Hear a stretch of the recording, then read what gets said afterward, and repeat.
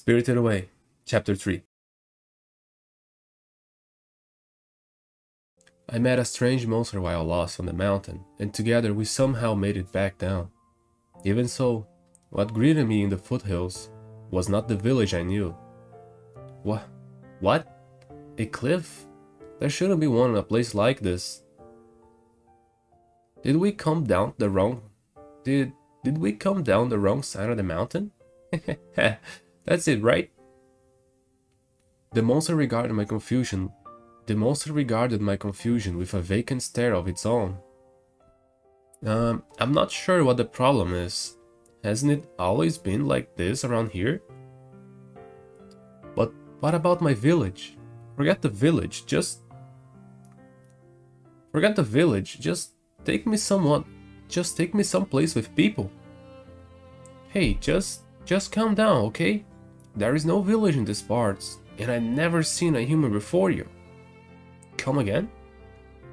According to the monster, this area is teeming with creatures just like it. On rare occasions, humans will wander to this place. Some of the monster believe that human children have mysterious power and kidnap them for it. But don't worry, I'll protect you. If a bad guy like that comes around, I'll send him back. What are you talking about? In other words, this is another world. I really have been spirited away. So that mean I'll never go back to my world? Hey, don't cry. It'll be okay, I'm here for you. After that, I languished day after day, doing nothing, passing the time in a despondent daze.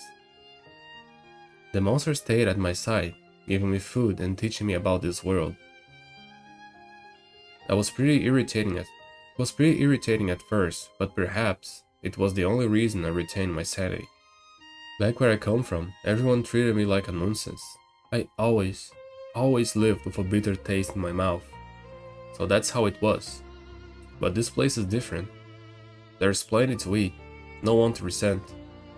And most of all, you're here. I'm going to live here now. There is nowhere for me to return back home. Yet I want to forget everything and stay here with you.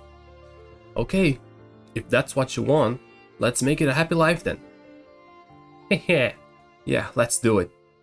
I'm going to live here. Me and the monster. Together.